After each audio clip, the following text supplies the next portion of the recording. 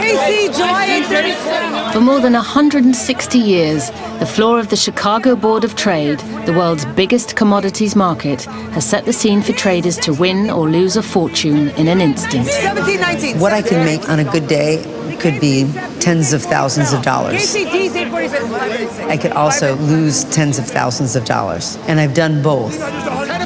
25. The market has a way of testing your limits, I think. In the middle of June, I've lost my year. I literally lost my year, what I'd worked 6 months for in a day. What? They're 10 bid? Shit, not anymore. But the trader's world is changing. Now the vast majority of global transactions are electronic, and the markets have grown far bigger and more complex than ever before. We do over $100 billion of business a day across the whole world. We will be sending out at any point in time more than 1 million quotes. 1 to 2 billion. There is no way that a human being can process that. But whether traders are competing face-to-face or against the screens, to succeed in one of the best-paid professions in the world, the psychological battles remain the same. Anything can happen at any time, and how well you adapt to it is going to determine your performance. It's a competition. From the unforgiving lows to the spectacular highs, meet the men and women who have chosen a life inside the ultimate risk and reward business. Oh, get up. Golf gives me a chance to kind of get away from all the numbers and clear my mind a little.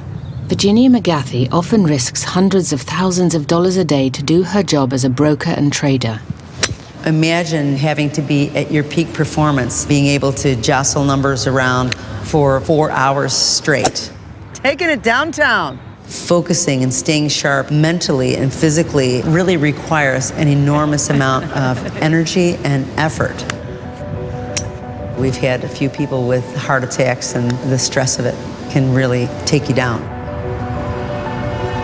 Despite the pressures of the job, Virginia has worked at the Chicago Board of Trade ever since she started as a runner at the age of 17. Now she runs her own company dealing in commodities like wheat, corn and soybeans on the grain futures market.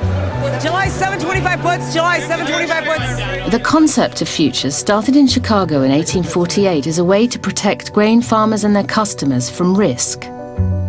Back in the day, we had sampling bags of the seeds and of the grain themselves with the actual product from the farms. A market for buying and selling contracts for the delivery of grain in the future meant farmers could